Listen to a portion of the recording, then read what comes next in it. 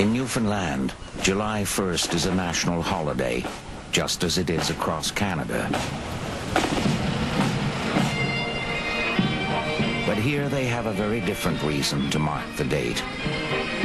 Because that day is the anniversary of a defining moment in Newfoundland's history. A moment which was to change the aspiring nation of Newfoundland forever. Present. Box. Reload. It happened on July 1st, 1916. The middle day of the middle year of the First World War. Across these fields in northern France, the British Army launched the greatest attack in its history. One of the units going into action was a regiment from Newfoundland. They went over the top near a village they pronounced Beaumont Hamel. What the Newfoundlanders did here that morning and what happened to them still stands out even among the horrors of the war which they called the Great War.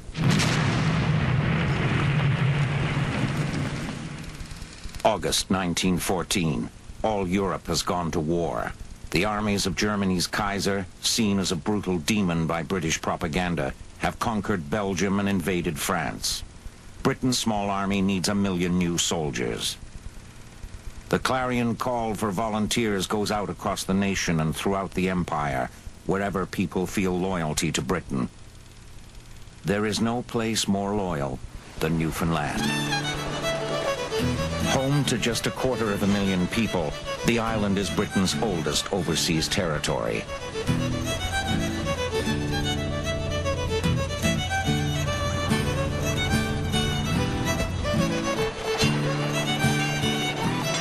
The self-governing colony is enjoying growing prosperity, and its elected leaders are eager to show that Newfoundland, like its rival Canada, can contribute to the defense of the empire. The governor announces that Newfoundland will raise its own regiment at its own expense. Most people expected, as they did everywhere, that this was going to be a very short event. It's almost in a way like the World Cup experience, in which nations gather together in a single place and they compete, and the great winner is declared, and it's a moment of great pride. In this particular case, Newfoundland was part of the team.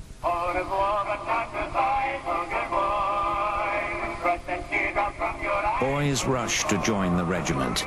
The majority are from St. John's, but there are also lads from the outports, a lone Eskimo from Labrador, and Walter Tobin, the nephew of a Duckworth Street barber.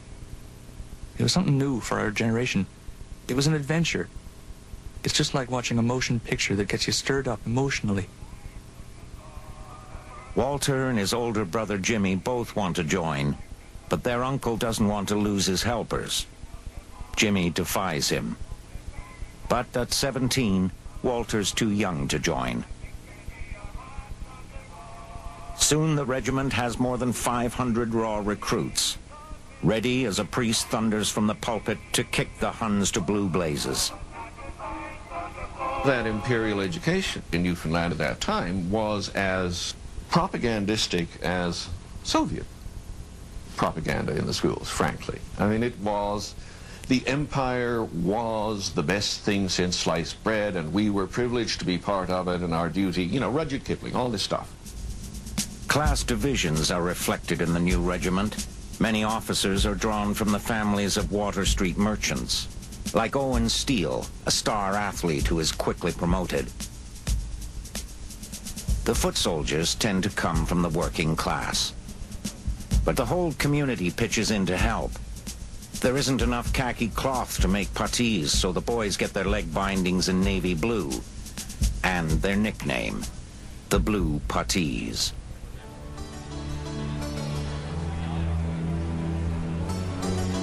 And for a regimental symbol, they pick the caribou.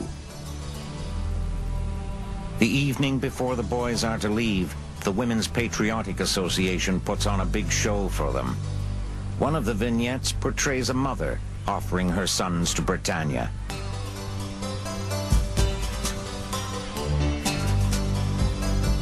October 2nd, 1914.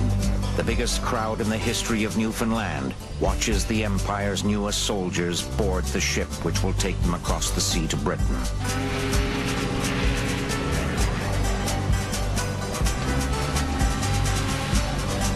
Walter Tobin is in the crowd to wave goodbye to Jimmy. Jimmy and I got along very well. I wanted to be with him, really. It hurt me, because I was losing a very dear friend, my brother. Some of the men have never been out of sight of the island before, and the ship's holds still stink from a previous cargo of dead seals. But the boys don't mind. They are looking ahead to Britain and the great adventure.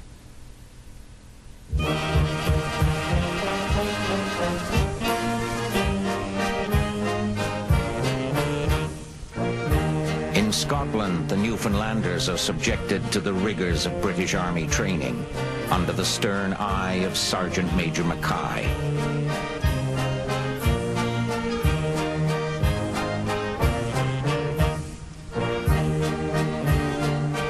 At first, enthusiasm is more evident than skill, and the drilling seems endless.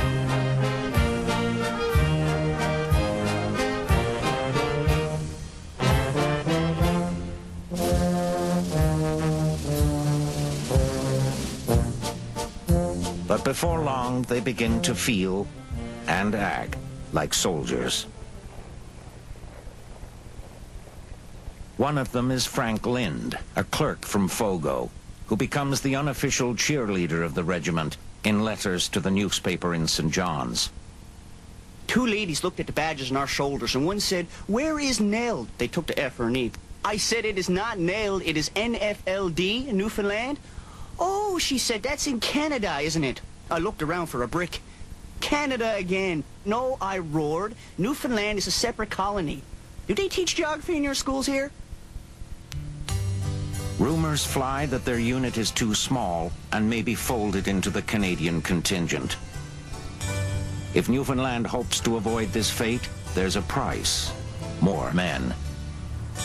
Walter Tobin sees his chance, but his uncle is even more opposed than before. I had a razor in my hand, and I thought to cut my thumb, just a muscle above the thumb, so it wouldn't give any use as far as barbering was concerned. Well, I didn't have the courage to do that. But he does have the courage to lie about his age.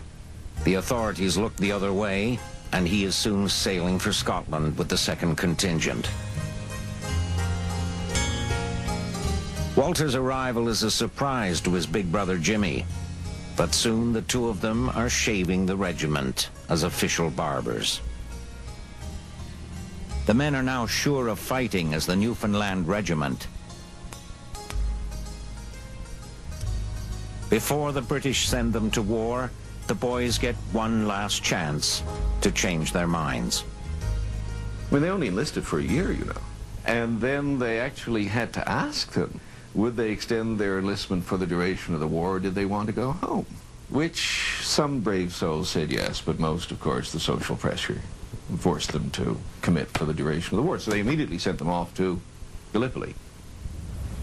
They expected to be sent to fight Germans in France, not Turks in Gallipoli, but it's still the enemy.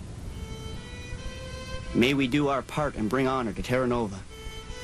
It will not all be fun, for my opinion is we have had the best of it so far, and now comes the sterner side. Well, we shall have to tell you all when we get back, and please God, we hope to all return again. Yours truly, Frank Lind.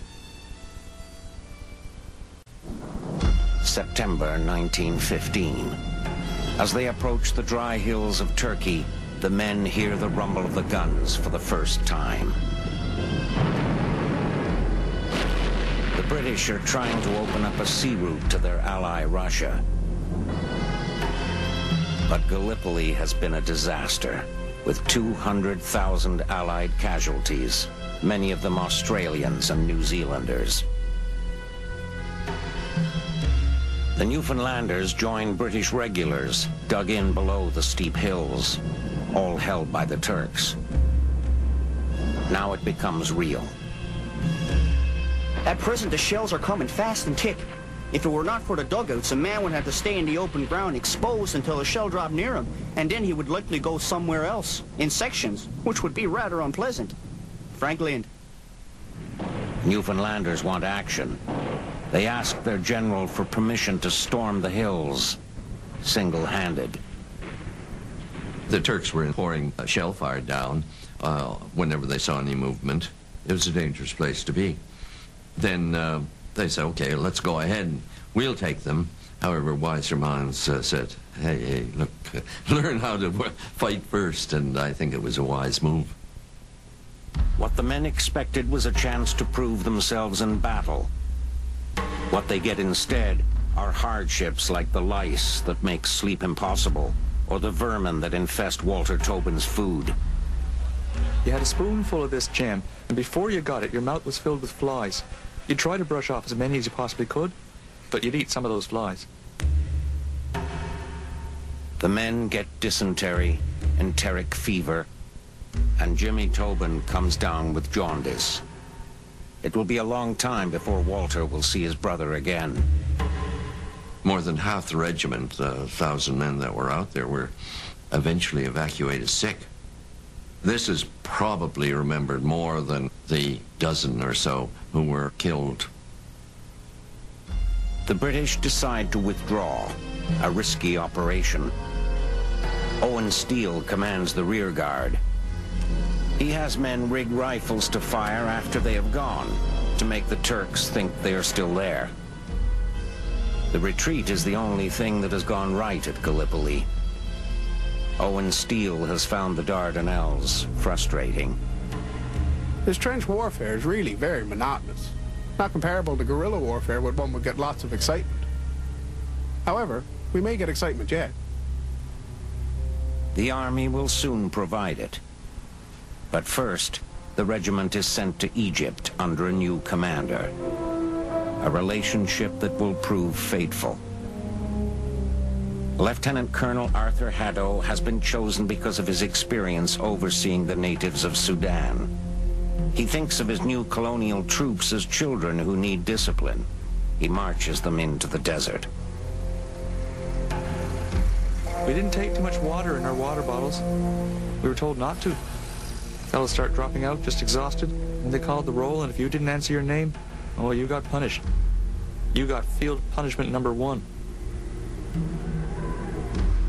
Walter Tobin and the others are staked out in the desert under the sun. They call it crucifixion. It is a standard army punishment. After a while, it got a little hot, so these guys uprooted the stakes because they were only in the top of the sand, and marched into a shady area and spent the time in the shady area rather than out in the sun. Apparently, when Haddo heard of this, he accepted this with good humor, or perhaps, but nevertheless, nothing was done, nothing was said. Haddo comes to tolerate his rebellious troops, and they warily give him their respect. There would be a preface of, well, he was hopelessly Brit. And then a but. And then, but he did look after us. At last, the regiment is ordered to France, where they are needed for the biggest offensive of the war. They head north, to the Western Front. It is spring 1916. For a year and a half, the Central Powers and the Allies have faced each other across a corridor of death that snakes from the English Channel to the Alps in an unbroken, continuous front. Nobody saw this coming. They all assumed there'd be big battles and it'd be over in 6 months. They didn't even understand what was happening as the sort of armies bogged down and then they started extending their flanks up towards the sea. But the problem was that the defensive was enormously more powerful than the offensive. The new weapons, like quick-firing artillery and machine guns which can fire 10 bullets a second, make it almost impossible to move, and have locked the two sides into a stalemate. Basically what you got, and this is the first time that this is the case, is that there's a sort of steel sleet moving about 4 feet above the ground, which prevents anybody crossing this ground. The continuous front has another problem, which is every attack has to be a frontal attack. No going around the flanks, no going around the sides, no cheap and clever. Get up and march towards the guns because that's the only way you can do it. And they didn't know what to do. The only answer the generals could think of in the middle of the war was to increase the numbers of infantry being poured into the attack. That was the only answer they had to this stalemate, hoping that sheer force of numbers and weight of artillery fire would force the decision. The Newfoundlanders arrive in northern France. As they march across a bridge, they don't pay much attention to the river flowing beneath them. Its name is the Somme.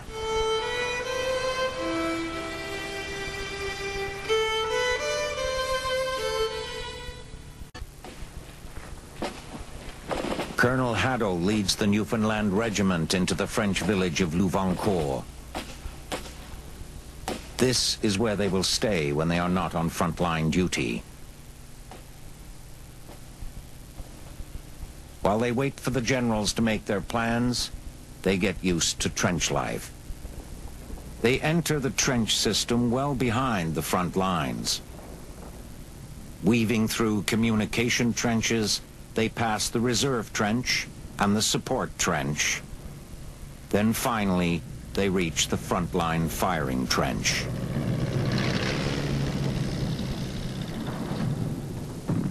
Here there are dugouts for the officers and funk holes for the men, but not much else. Here is where they work, eat, sleep, and get shelled.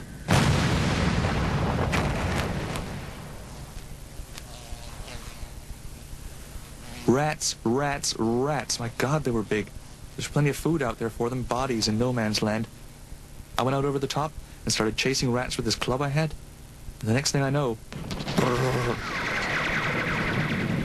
Walter Tobin just makes it back to safety.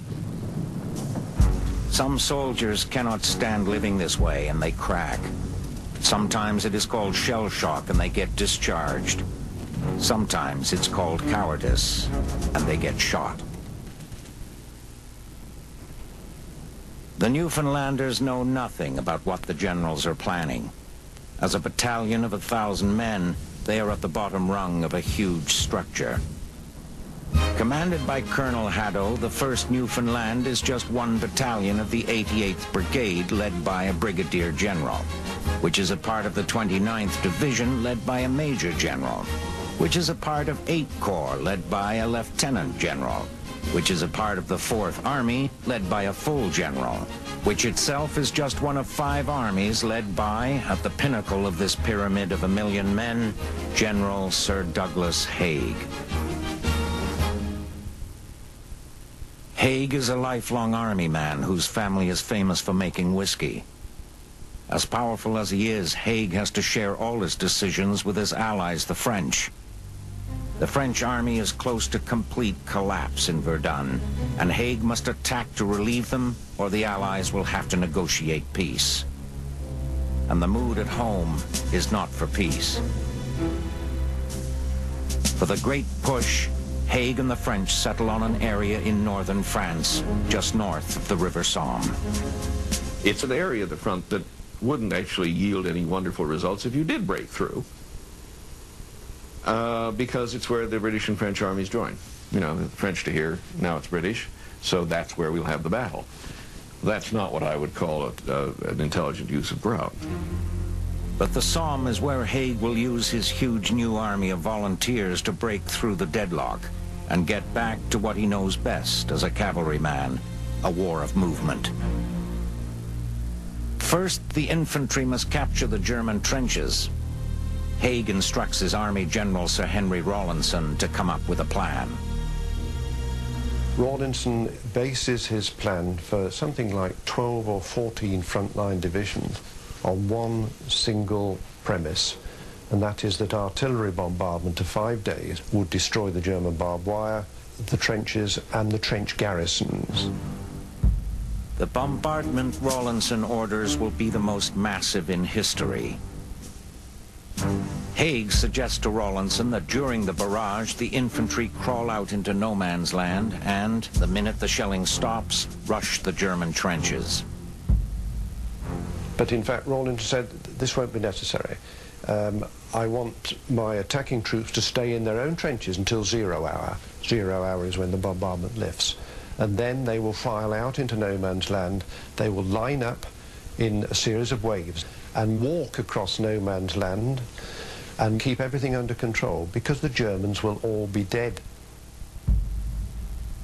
The plan filters down the chain of command and is explained to the Newfoundland officers. The battalion is to be in the second part of the attack, to walk over the captured front line to occupy enemy positions near the German-held village of Beaumont-Hamel. The men will go into action on July 1st, 1916. June 24th, the barrage begins. Every day, 250,000 shells are brought up to be fired by over 2,000 guns. Their thunder can be clearly heard across the Channel in England. Close up, the noise is unimaginable.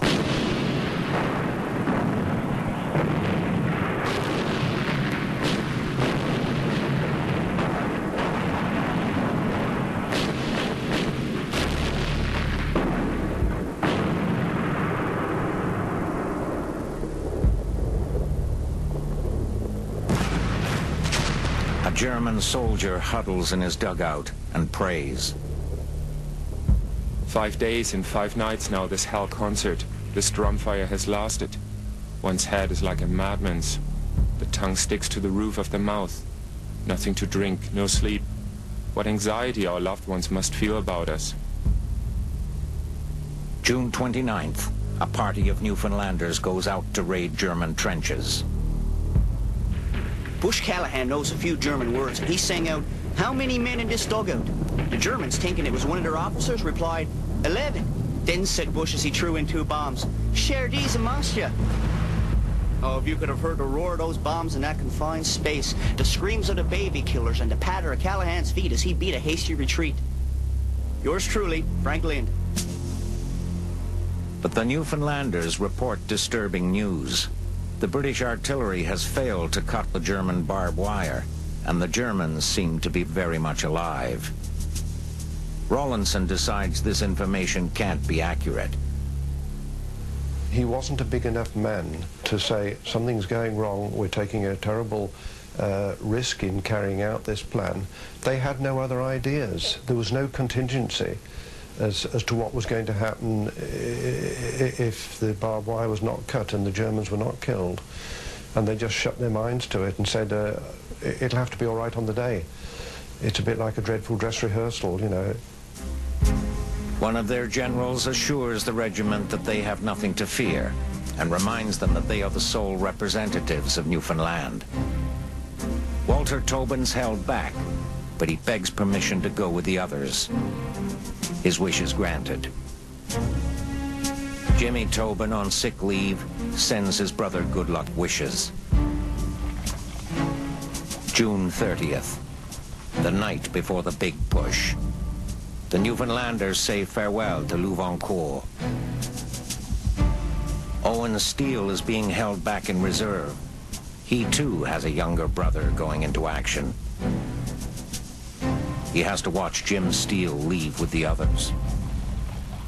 It's great to see how happy and lighthearted everyone is, and yet this is undoubtedly the last day for a good many. Of course, this is certainly the best way to take things and hope for the best. That night, Haig writes, "With God's help, I feel hopeful. The men are in splendid spirits. The wire has never been so well cut, nor the artillery preparations so thorough." Everyone really believed that this was going to be a cakewalk. You know, this was going to be the battle that would end the war. It would be the decisive engagement that really would bring the Germans to their knees on the Western Front.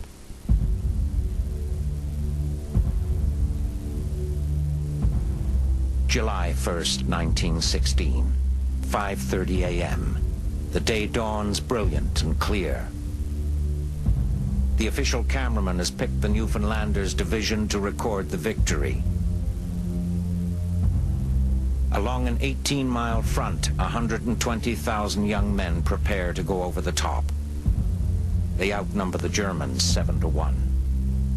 They are weighed down with shovels, bombs, ladders, wire cutters. In all, 66 pounds. The Newfoundlanders wear silver triangles on their backs so that staff officers can observe the division's progress from afar. The British have spent months digging a mine under a section of the German trenches. 7:20. They detonate the mine. The artillery stops firing. 7:30 a.m., 0 hour.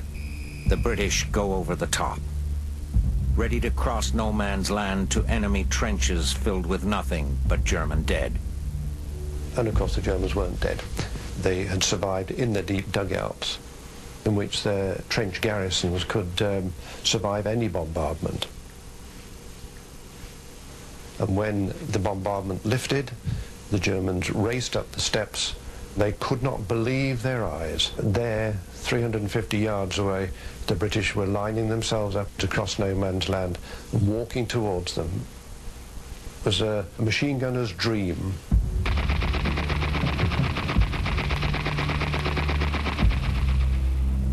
The Newfoundlanders wait in reserve. They can't see what is happening, but they can hear. The men who went over in the first wave could at least believe the attack was going to be a walkover. The Newfoundlanders have no such illusion. 8 a.m., 0 plus half an hour. Almost everywhere, the British forces are being destroyed.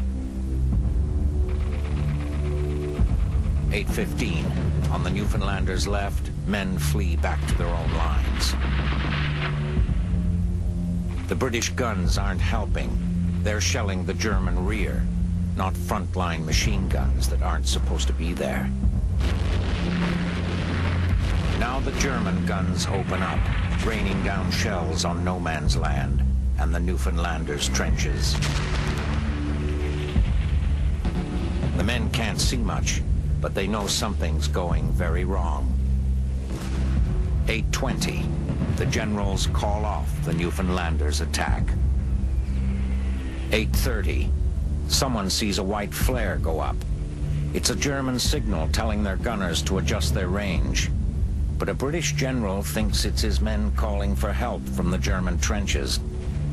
He orders 2 battalions to advance and support them, the 1st Essex and the Newfoundlanders. The Essex commander sends his men through communication trenches to get to their front line, but their way is blocked by hundreds of wounded and dead men. Haddo makes a different choice. He decides not to use the blocked communication trenches, but to send his men over the top from the reserve trench. And unlike the Essex, who hold some men back, Haddo orders his entire battalion to go over. Now it was their turn. For the first time, this is what they joined up for, and by Jove, they weren't going to hang about. They were going to show they were as good as anybody. They were Newfoundland's contribution to the British Empire at war. A wealthy St. John's beauty has said she will marry the first man to win the Victoria Cross. Some men yell out, "Buxom Bessie or a wooden leg." James Steele mounts the ladder. Walter Tobin grips his rifle. As a soldier, you have to do it. You have to do it. If you don't, that's it. I get shot as a result of it. Derelict of duty. You're a member of the herd, a little sheep there with a gun. I will ring off for this time, but I hope to write again shortly, when I hope to send everybody a very interesting letter. Tell everybody that they may feel proud of the Newfoundland Regiment. With kind regards, Frank Lind. 9:15. Haddo sends a message to brigade. The Newfoundlanders are moving.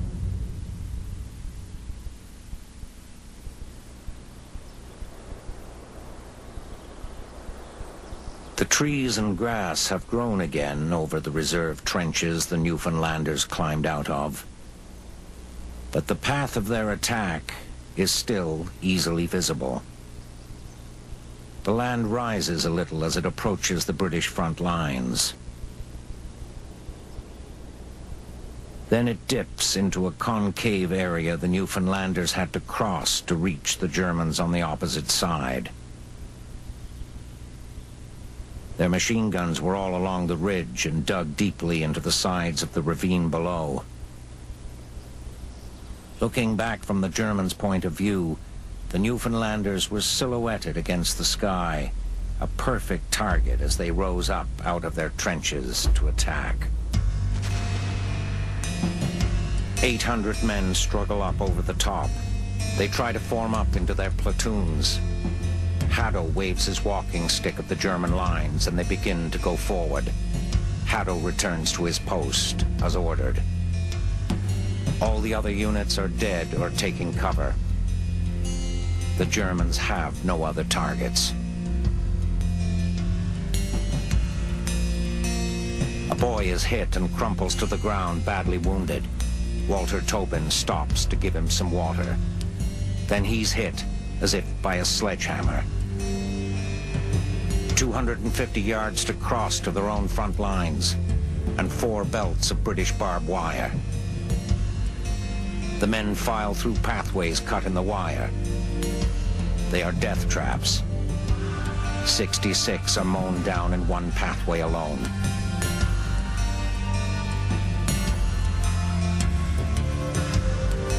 Jim Steele avoids the alleys, tearing his puttees on the barbs. The men keep going. The only sign that they are under fire is that they tuck their chins into their shoulders, as though they are struggling home through a blizzard coming in off Cape Spear. They reach their own frontline trench, down to the trench, up the other side. A lone tree stands at the beginning of no man's land. There, Frank Lind's hit full in the chest. He dies at the base of the tree. Jim Steele makes it out into no man's land. All the German fire pours into the men that are left. 20 men become 10. 10 become 5. Jim Steele reaches the German wire, uncut by the artillery. He takes out a grenade. Then he is hit by shrapnel. He falls. It is 9:45. Not one man is standing. In about half an hour, the Newfoundland Regiment has been destroyed.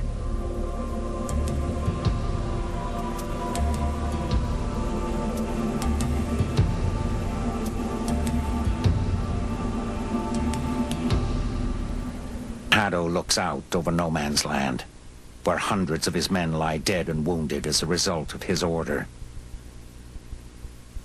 I know just enough about war to know you can't blame people for this stuff. It's incredibly noisy. Everybody is terrified. People are trembling. You are aware that if these guys have got into the trench in the first wave and you don't go to reinforce them, they will get killed and you will be court-martialed. The brigadier orders Haddo to round up some soldiers and try again. But he can't find a single unwounded man. At last, a senior officer puts a stop to it. Walter Tobin is alive and close enough that he can crawl back. The medical staff are overwhelmed by the sheer numbers. Some of the men ask, "Is the colonel satisfied? Is the colonel pleased?" Out in no man's land, Jim Steele regains consciousness.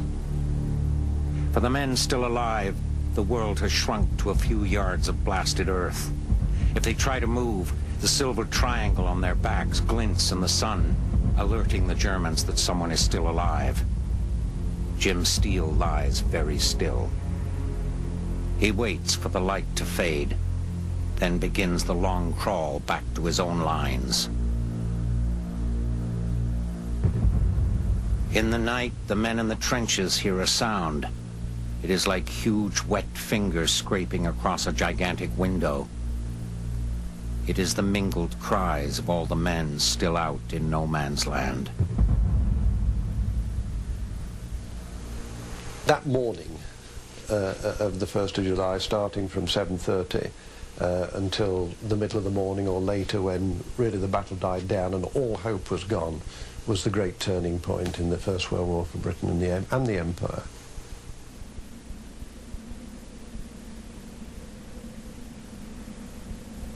In one day, the British have suffered nearly 60,000 casualties. About 20,000 are dead, or soon will be. It is the worst day in the history of the British Army.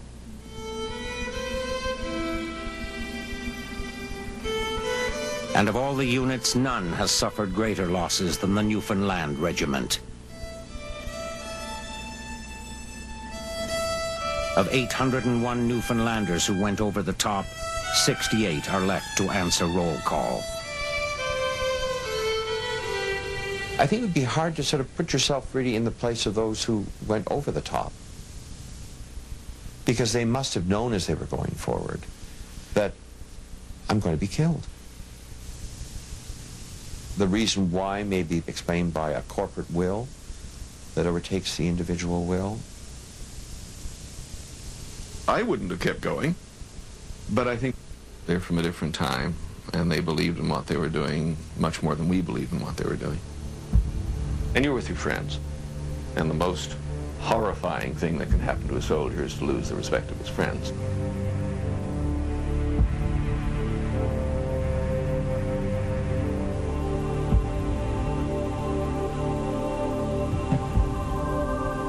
July 1st is over. But for Newfoundland, the effects of this day are just beginning.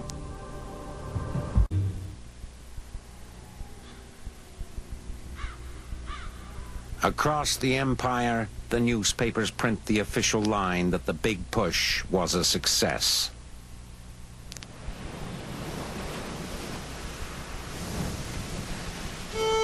It takes 2 weeks for the grim truth to reach Newfoundland. Only when casualty lists begin to be published in the St. John's paper do people realize what has happened. People watch from their windows as the priest walks down the street to see which door he will knock on, whose curtains will be drawn. There's hardly a street in the city that in some way is not represented by the death or by the wounding of somebody from that particular part of the community. The initial shock was bad enough, but there was then also a spreading awareness that lives are being wasted needlessly, that the people in charge don't really know what they're doing, which they didn't, of course. The Newfoundland Regiment has to bring in hundreds of fresh recruits to keep going, but they do keep going and fight again and again in France. At Monchy, just 9 men hold off an entire German division. A Newfoundland boy becomes the youngest soldier in the army to win the VC, though he doesn't marry buxom Bessie. And because of its exceptional record, King George V confers on the regiment an honor given no other during the war. He grants it the title Royal. Oh, it's to encourage the troops. It costs nothing. We will call you the Royal Newfoundland Regiment, and our little hearts are supposed to tremble with delight that His Majesty has deigned to confer this title upon us. Doesn't bring anybody back. The losses pile up. By 1917, the regiment can no longer attract enough volunteers. Against bitter resistance, the government in St. John's brings in conscription. Many Newfoundland families had lost a son or a brother or even a father. And an awful lot of outport Newfoundlanders felt we've given enough, as much as we possibly can. And there was serious objections to conscription. In the end, the conscripts are not needed. Tanks and the Americans join the war. And in 1918, Germany gives up. Among the dead are Owen Steele and Jimmy Tobin, Walter's brother. Two of about 1 million soldiers from Britain and the Empire who have lost their lives. I get a bit emotional about this. It was Britain and the Empire. We were all in it together, and they're the great days of empire. It's a pity that so many men had to die to prove it.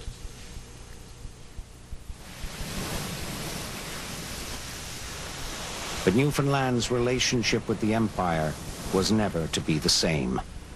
The financial costs of the war were immense. A staggering debt load plus corruption pushed Newfoundland to the edge. The Depression pushed it over. Newfoundland went bankrupt. In 1932, desperate Newfoundlanders rioted in St. John's. The Dominion asked Britain to write off some of the debt. But when you recruit 2 and 3 members from almost every family in the country and send them overseas to fight a war, you expect some consideration for it. And the British government said absolutely no, we can't have a member of the Empire defaulting. In 1933, Britain took responsibility for the debt, but there was a price, the loss of self-government. Newfoundland reverted to being ruled directly by Britain. So Beaumont Hamel had a direct political impact on Newfoundland's future, because once we surrendered responsible government, it was supposed to be returned automatically at the request of the people. But it didn't work out that way. After the Second World War, Britain was dissolving its empire. A referendum was held, and joining Canada was put on the ballot, the choice Britain backed. Divided Newfoundlanders narrowly voted against independence. And in 1949, Newfoundland became a province of its old rival, Canada. Now, what can Newfoundland send to Canada? Hazel? Fish!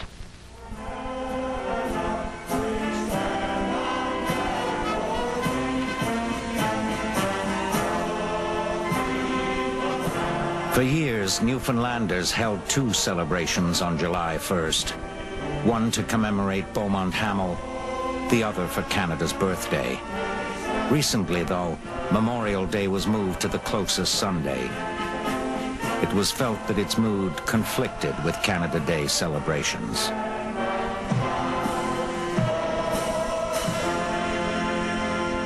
I don't think this is the sort of thing you should muck around with. I don't approve of turning it into a holiday that we move for convenience.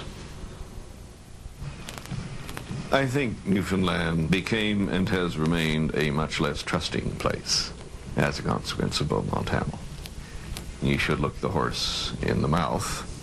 What they tell you isn't necessarily true or fair or important.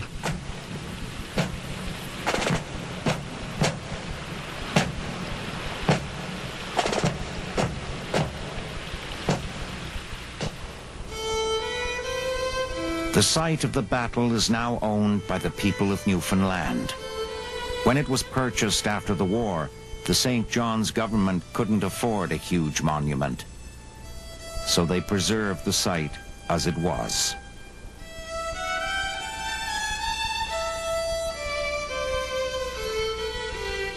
Walter Tobin survived the war. In 1991, he went back to France for the first time in 75 years and visited Jimmy's grave.